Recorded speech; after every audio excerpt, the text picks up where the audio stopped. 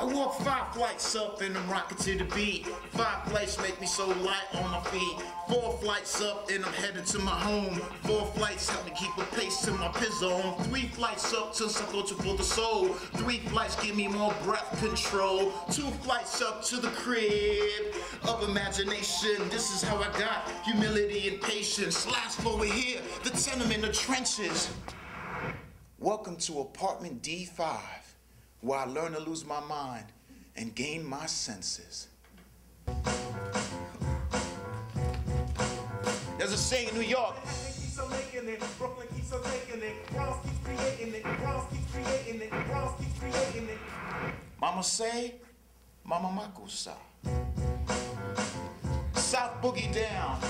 Out of the 5 borough style, where we got our slang, outlaw gangs, stickball games, turf rumbles.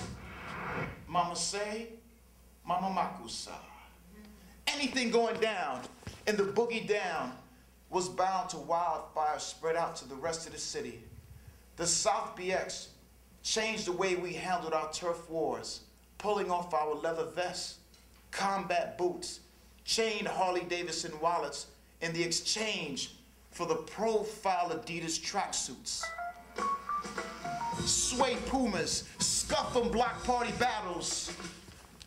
Every outlaw gang flip mode their name into a dance syndicate. The gangs of the 70s turned into the dancers of the 80s called B-boys. FMD, floor master dancing, filthy mad dogs, ASD, all-star dancing, all savage demons, New York City breakers, rocksteady crews, all the big posses on Broadway under the umbrella of a Zulu nation.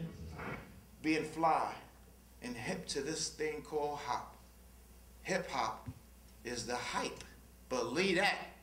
If it wasn't for the boombox radio I carry for all the local break boys, if I wasn't assigned the connector of the extension cord to the lamppost for the turntables to mix master, I would have never learned to raise the bar in style and grace. Hip-hop is a straight razor on the blade of the axe that cut my teeth into the failed ballet.